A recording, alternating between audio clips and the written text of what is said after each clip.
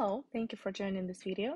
Here we'll explore the gift wrap box feature. So first of all, we need to go to our theme customizer. And once we're here, the first where we need to go is theme settings and look for the gift wrap product. So first of all, we need to add this product to our customizer. Keep in mind that beforehand, you need to add the product in your Shopify admin panel in the products section. So once we're in the customizer, we can choose the actual product. So we click on select product, and now let's go through these products that we have. So we have this gift box here, and we can also change the button label. So throughout the store, it can shown as add a gift box, or it can be shown as anything else that you'd prefer. Just type your preferred name right here. And we can also choose to have a button icon.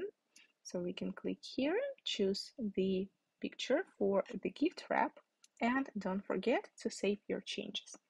Okay, so this is how you simply add the gift box to your customizer. The next thing that we need to do is to enable the gift box feature to our products. So first of all, let's go to the products, default product. Here in the default product, we go to sections, and here in the product template, we need to add a new block. So we click on add block, gift wrap product. So we save our changes. And now when we go to this product in the store,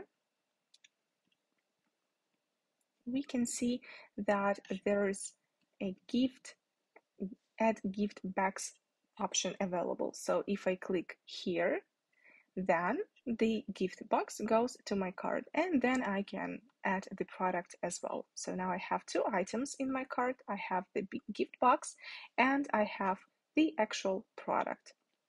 Okay, so here is the settings how to add the gift box button to your product. Next thing where we need to go to is homepage. So for example, on your homepage, you'd like to showcase specific products, maybe like new products or the best sellers, and you want to have the featured product on your homepage. So here in the featured product section, we do the same steps. We click on add block and gift wrap product. So here is our gift wrap product. On the featured product, we click on save. And now let's go to our store. So here is the homepage of my store. I have my featured product here, and here at the bottom I have the add gift box.